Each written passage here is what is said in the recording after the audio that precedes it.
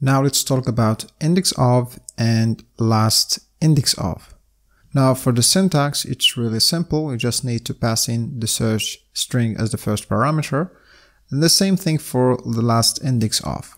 Now indexOf and lastIndexOf, they both return an index, the index of the search string passed as the first argument. But there is a difference between indexOf and lastIndexOf, and we're going to talk about it in a minute. Now let's see some examples. So we have here a string, the code, undefined code. So this is like a stupid string, but it's really going to be helpful to understand indexOf and lastIndexOf.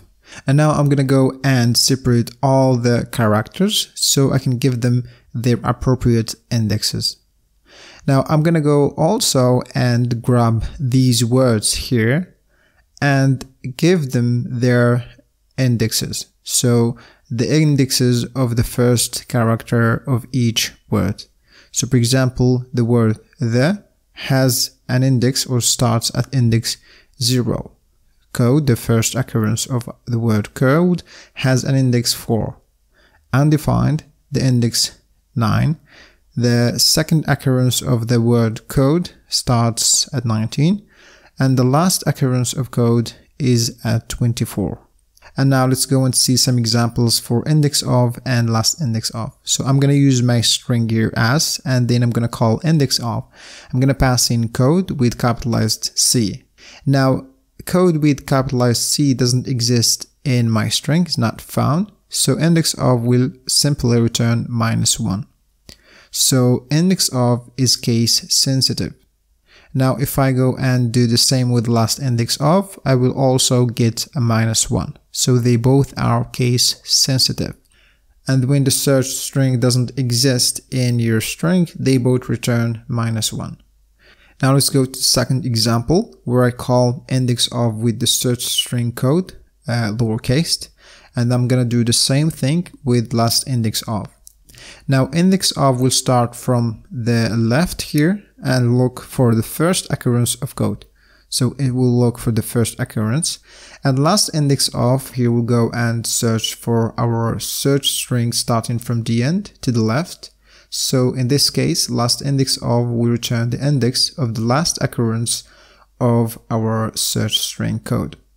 Now the first occurrence of code for indexOf is at 4, so it will return 4. And for lastIndexOf, it will start from the end, and the last occurrence of code index is 24.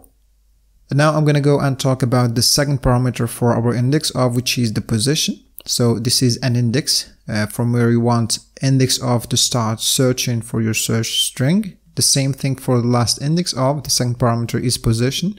And that's again an index where you want to start the search for the search string for your lastIndexOf. So by default, if you don't pass the position parameter here, so for indexOf, position is going to be 0 by default. But for the lastIndexOf, if you don't pass in the position here, the position by default is going to be +infinity. So indexOf will always by default start from 0, looking for the first occurrence of the search string, and the lastIndexOf will start from +infinity and searching for your search string. Now let's see an example. So I'm going to call indexOf and search string is going to be code, and I'm going to start at position 4. So we're going to start now from here. Now indexOf will look for code starting from 4, and it happens to be that code also starts at 4. So the first occurrence of code here, index is 4, and 4 is greater than or equal to the position. So in that case, indexOf will return 4. But if I use, for example, 5, now the first occurrence here of code, index is 4, and 4 is not greater than or equal to 5, so it won't take this code into consideration. So it will go and start now from 5, and now the first occurrence of the word code happens at 19, so it will return 19. Now the same thing for lastIndexOf. If I pass in 24, so now it's going to start from 24 and then going back to the left looking for code. But it happens to be that code here index is at 24. So the index of the occurrence of the word code here is 24, and 24 is less than or equal to 24 the position, so it will return 24.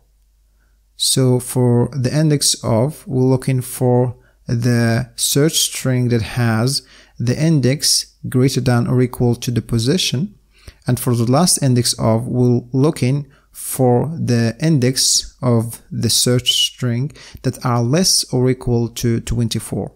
And now if I go and use 23 as the position, now this occurrence here of the word code index 24 is not anymore less than or equal to 23, so this occurrence here doesn't meet the criteria.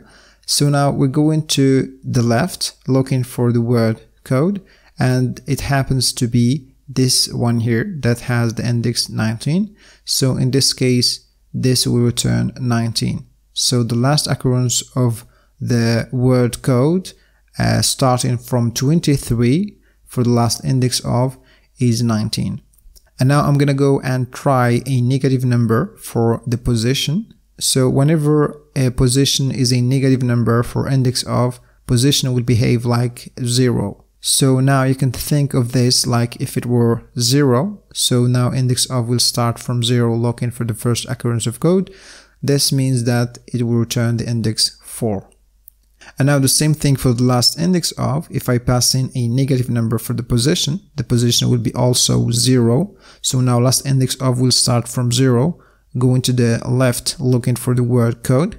Well, apparently it doesn't gonna find it, so it will return -1. And now I'm gonna go and search for the index of an empty string, and index of here will go and start from 0 looking for an empty string. Well, empty strings are everywhere in your string, so whenever you look for an empty string, for example, if you look for an empty string at 10, there is an empty string, at 19 there is an empty string, so empty strings are everywhere. So index of will return 0 because there is an empty string at 0. And also if you're looking for the last index of an empty string, in this case you're gonna get 30 because there is an empty string after 29. And now for the last example, I'm not gonna pass in any parameter. So now search string is undefined, and I didn't actually expect this to happen. So index of, when search string is undefined, will actually go and look for the string undefined inside your string. So the first occurrence of undefined in our string here is 9. So this will return 9. So if, for example, your string doesn't include the word or the string undefined, in that case, this code here will return -1. The same thing for the last index of, if you don't pass in the search string, so now it's going to be undefined, and last index of will look for index of the last occurrence of undefined. So in our case here, we have only one undefined, so it's going to return 9. And that's it for index of and last index of. So let's move on to the next method.